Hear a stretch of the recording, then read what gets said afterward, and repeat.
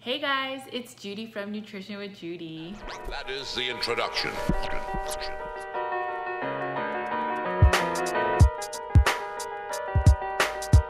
So thanks for joining me again in this episode. Please make sure to subscribe and hit the bell. And please like my videos. This helps me to share content with you guys. Okay, so this week we are going to talk about packing lunches and with a focus on our kids' lunches. And although we talk about kids' lunches, everything we talk about can be applied to all adults as well. So how do you guys pack your kids' lunches? So I know a lot of us are really busy, and so we want to pack quick lunches. We want to make it super simple. We have to pack lunches for ourselves as well as kids, and sometimes it could just be a lot. But instead of packing these quick, easy lunches like Lunchables and a lot of the processed foods, we really need to focus on nutrient-dense lunches. I can't stress how important it is to pack nutrient-dense lunches. If you've signed up to get my mini nutrient-dense ebook, I talk about how by age 5 that the brain is 90% developed. And although the brain weighs only about 3 pounds-ish, it has more than 25% of all the cholesterol in the body in the brain. And so what does that mean? That means that basically the brain is 60% fat. And remember, every single cell in our body, the outer layer is made up of fat. And so then you wonder why pediatricians recommend transitioning our kids to low-fat foods, or why our doctors tell us to eat low-fat foods. For our kids, one reason is because the government is trying to battle childhood obesity. So what does the government do? They have pediatricians recommend to parents to have their kids switch to low-fat milks, so that the thought is low fat equals low weight. Obviously this isn't true. And so please do not feed your kids low-fat milk. We need fat for hormone productions, we need fat for satiety, we need fat for the brain. So again, fat is super important, and so we should not be feeding our kids, especially low-fat products.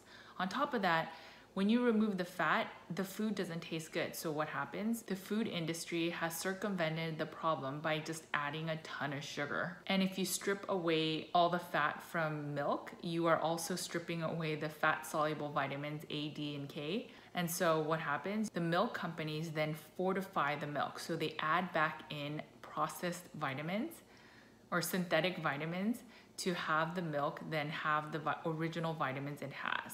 If you don't mess with nature, nature has all its natural vitamins that will probably be much more bioavailable and absorbable by our bodies. But going back to childhood obesity, it's the sugars that make us fat. It is not fat. So today I'm going to walk you through packing my son's lunch. So nuts. I used to feed my sons a lot of nuts, especially cashews.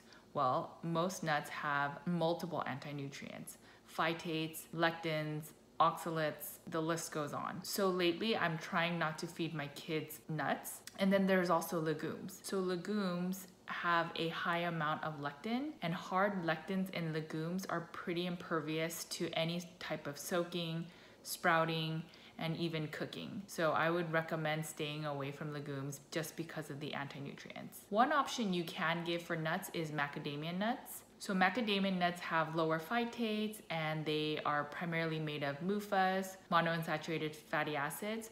They also are almost zero protein and almost all fat. So it's a decent nut with less anti-nutrients, and it's also a decent fat. They also have better omega ratios and PUFAs than most other nuts.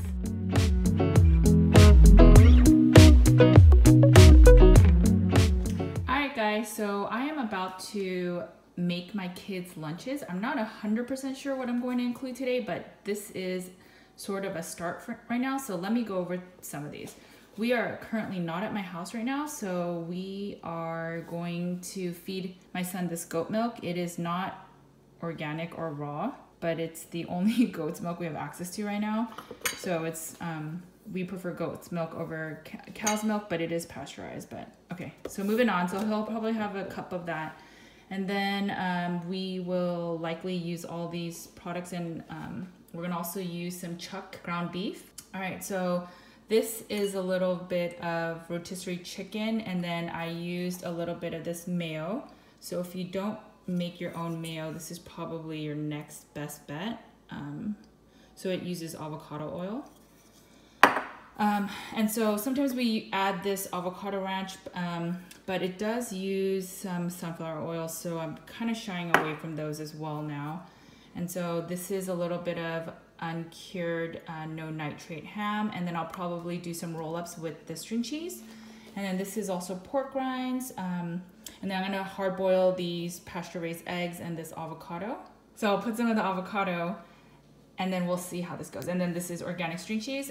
So we normally used to give these sweet potatoes, and these are the Japanese ones. I found out recently while doing research for my upcoming book that half a cup of these sweet potatoes has about 120 grams of oxalates. And so half a cup would probably be maybe half of this sweet potato, maybe a little bit more than that. And basically anything above 40 grams to 50 grams of oxalates is considered a very high oxalate food.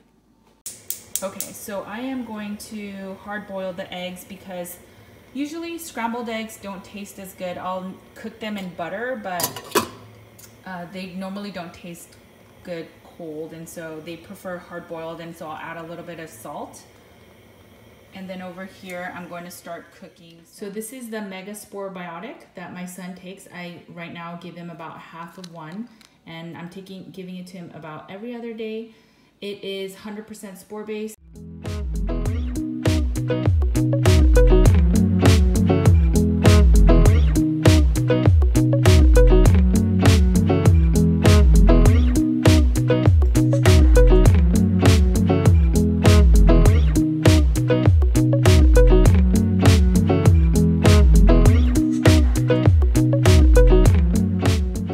Saw, I put a lot of the Redmond's real salt because salt is not bad and it has a lot of minerals. I also put a lot of salt on the eggs, and so now I cut these up really small so that they could just, you know, use a fork and just make it easy for them to eat while they're at school.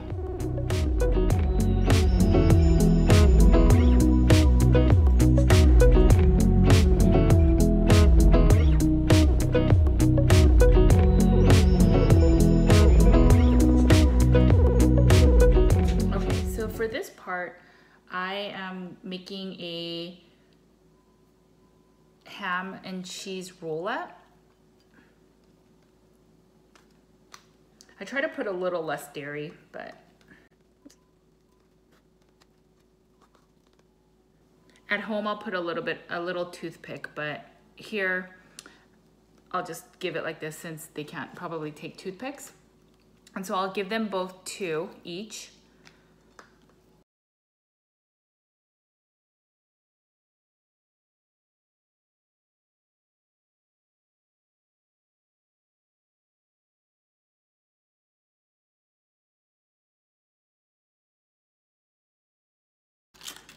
Now, since I'm doing roll-ups, normally I would have like 5 different things, or I'll have a different compartment. But since I have this, I would just make it like that. I can add a little bit of chicken to this one. So I could do it like this. And again, this just has a little bit of Redmond salt, a little bit of chicken rotisserie chicken, and then a little bit of that avocado oil mayo. Okay, so I'm gonna try to move it into this container, even though it's a little bit smaller than the ones that I use for my kids. So let's just take off an egg.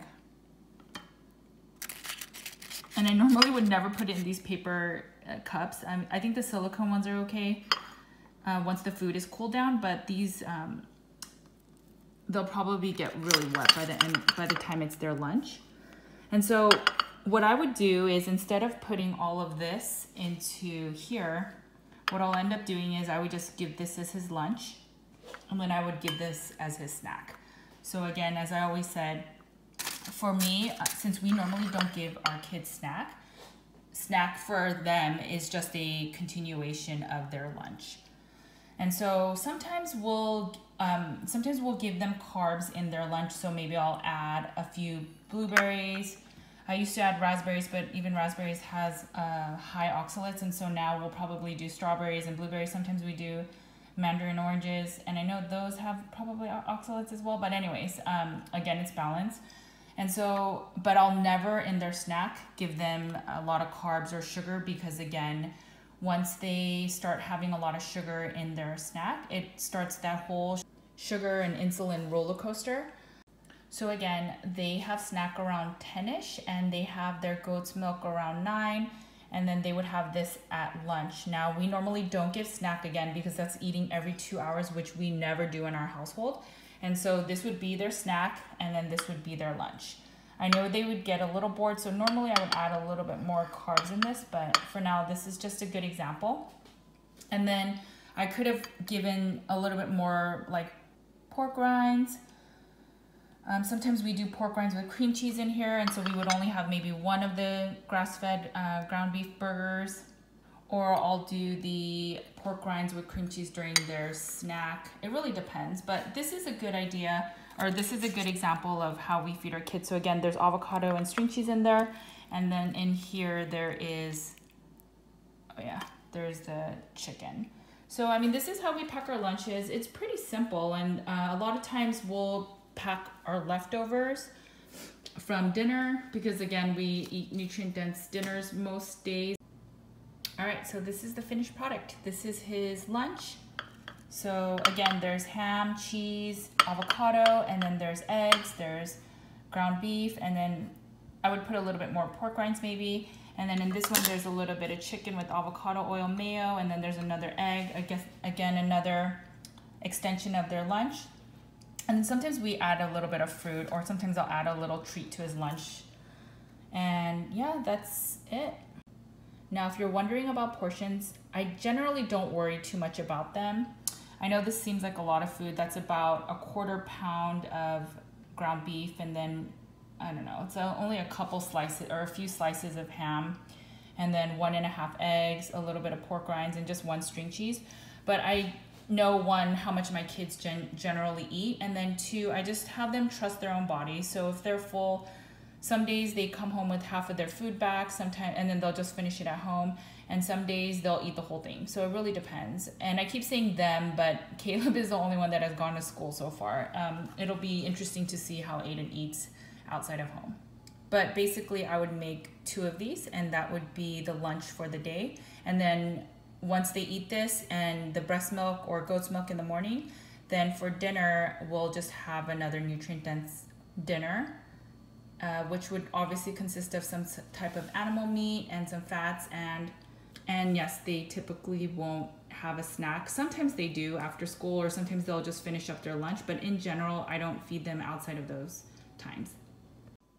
So I wasn't sure what to do with the leftovers, and so I just mashed the avocado and the remaining chicken in here. So now we can use this as a pork rind dip. And then I'm just gonna make another plate for the kids. We also have beef liver and chicken liver in the fridge now, and so tomorrow I'll probably cook it up and we'll have some more pate. All right, guys, I hope that this was helpful for you guys. I hope that this gives you inspiration to pack nutrient-dense lunches for yourself, for your loved ones, and for your kids.